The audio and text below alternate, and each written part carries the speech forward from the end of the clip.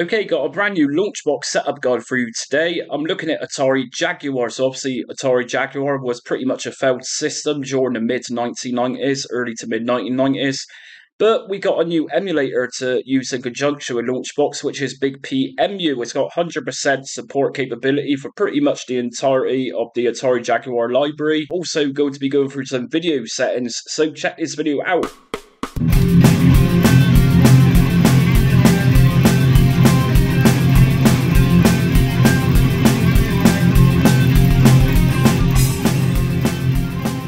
Okay, first things first, what we're going to do is go to Launchbox, and while this is opening up, if you enjoy this video, can I just ask that you hit notifications and also subscribe? I'm always uploading emulation front-end content. It's always standalone emulator content. So once we're in Launchbox, we're going to go to Tools, Import, ROM Files, and this is going to bring up a wizard. So I'm going to just press Next on this. And the next option we got is to select the games. So it refers to it as select the files to import, but what this is asking for is it wants a scan for your games. So I'm going to go to Add Folder, and my Atari Jaguar game is located on my desktop. And here we go, Alien vs Predator.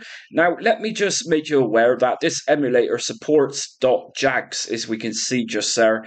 So if you've got many games, what I suggest you do is just create a new folder and just put all your games into that folder. So we're going to go to Select Folder, press Next, and what platform are you emulating games for? So obviously this is going to be Atari Jaguar. So if we just bring this down, Atari Jaguar, and press Next. Now choose an emulator. Now we need to set up in actually download first bigpemu, which is really a superb emulator for Atari Jaguar games. So I'm going to go to Add. And once this opens up, it's already selected a recommended emulator, which is bigpemu. So I don't have this installed, so I'm going to go here to click to download the emulator itself. And this is going to open up web browser. And from here, I'm going to go to Download and Current Version, which is just here. And this is going to download into a zipped file. So I'm going to just quickly close this down and also close this down, just to minimize Launchbox. And let's just get this extracted. So if I open up bigpemu, we've got all these contents inside. So on my desktop, I'm going to right click, go to New, Folder, and I'm going to call this one bigpemu. You can call it whatever you want. If you want to call it Jaguar emulator, it doesn't matter as long as it's all in one folder like I'm about to do. So just let this copy in, and it's as simple as that.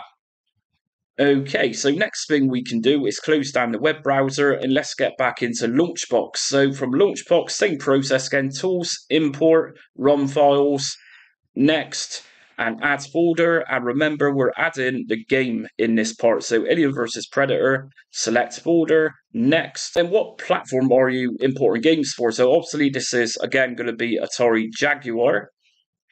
And we're going to go to Next, and this time we're going to go to Add bigpemu. Now, where we've just dragged the contents of that bigpemu emulator, we need to locate this.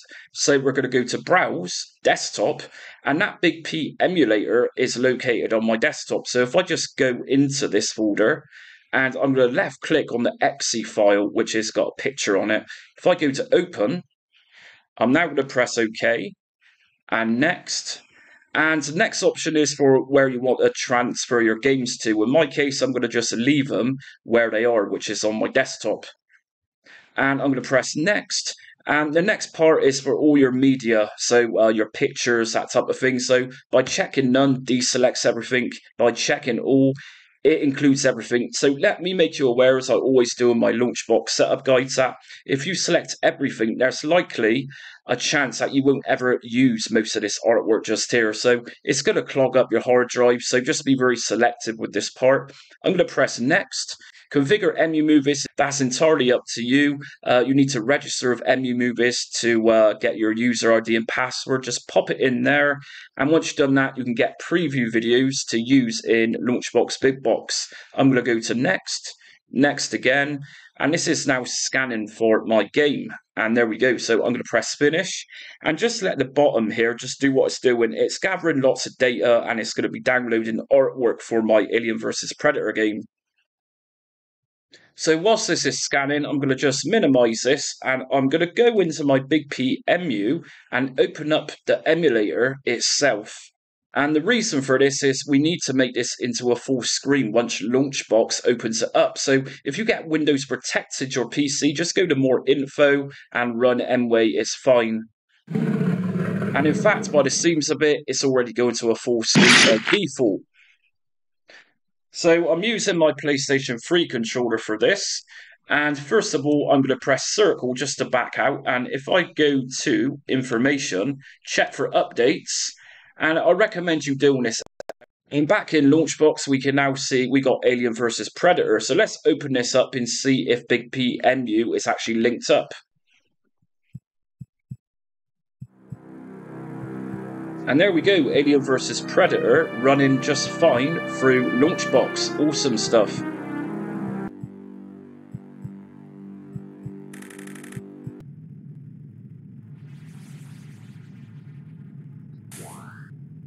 What on earth got And here we go. As you can see, it's playing just fine.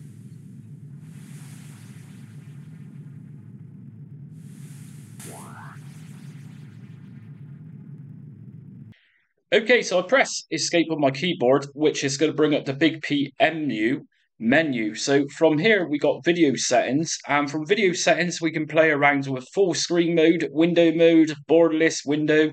Obviously, I've set this to full screen. And if we go down one more, we can even set the resolution up to 4K. 640 by 480 is going to be the original, say, native resolution of Atari Jaguar. As you can see here, I've got this one running at 1080p. It's 60 Hz, which matches my screen I'm using on my laptop. And if we go down to VSync, just ensure this one's enabled. It reduces screen tear, so 3D games will no longer look choppy if you enable this one. So under MSAA sample count, the more you go up, the more smoother your games are going to look. So let's just set this one to 4 for now. And it's even got HDR output, so if your screen supports HDR, then select enabled. We've even got HDR scale just here where you can increase the whiteness and the blackness of your game. So it's a really cool feature. Screen scaling, as you can see, going left or right just reduces and increases the size of the gameplay screen. I'm leaving this on 4 times. And if we just go down a couple to screen effects, we've got different filters here. So the one I'm using in the background right now is warping. And as you can see, it's curved like an old school TV. We've also got other ones here, say cheesy scan lines. And as you can see, there's now scan lines applied. CRT, again, this is almost looking like a sun is shining onto the CRTV, how they used to reflect. But for this, I'm going to just use the warping. I think this one looks really nice. And if we just go down to 1, we can even change the effects of this warping or any other screen effect you choose. So for example, horizontal curve. If I just use this to go up or down, this we can see that curvature is now changing. Same for horizontal bias. So it's really up to you to experiment with that. So let's get back into the gameplay and see how this looks.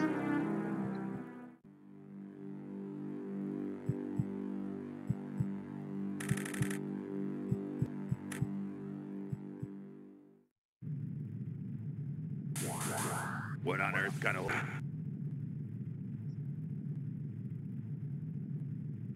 So that's it for my Launchbox and Atari Jaguar setup guide. Like I said at the beginning of the video, if you like what you've seen, do hit notifications and hit subscribe.